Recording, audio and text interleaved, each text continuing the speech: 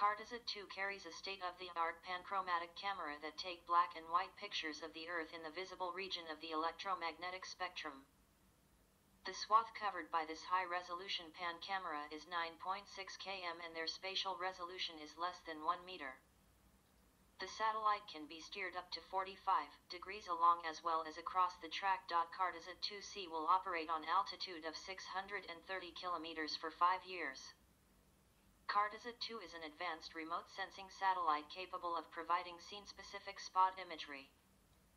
The data from the satellite will be used for detailed mapping and other cartographic applications at cadastral level, urban and rural infrastructure development and management, as well as applications in land information system and geographical information system. Cartosat-2 can produce images of up to 100 cm in resolution, black and white only, compared to the 80 cm offered by ICONOS, which is multispectral.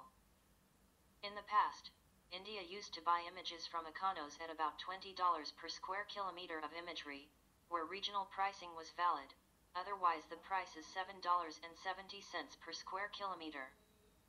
With Cartosat-2 offering better resolution at 20 times lower cost per square meter of imagery, buying images from ICONOS is likely to decline in future. Currently, India buys images worth about rupees 2 crores in a year from ICONOS.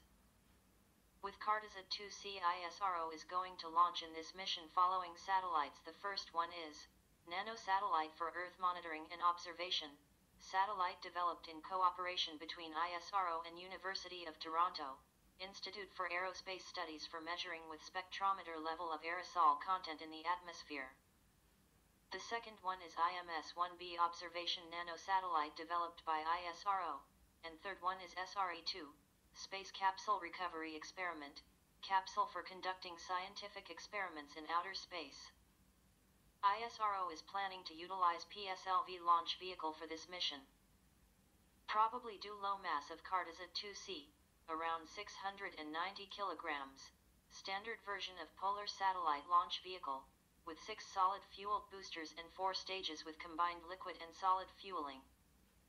On its 36th launch, the Polar Satellite Launch Vehicle will fly 20 satellites into space at a cost about 10 times less than other space agencies.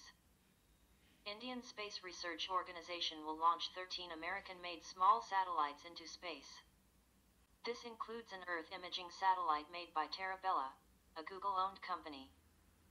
The 110 kg Google satellite called SkySat Gen 2 is capable of taking sub-meter resolution images and high-definition video.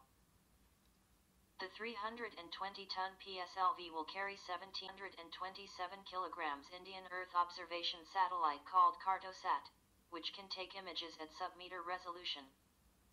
The launch also takes into orbit 2 Indian academic community-built satellites, Satyabhamasat and SWAYAM.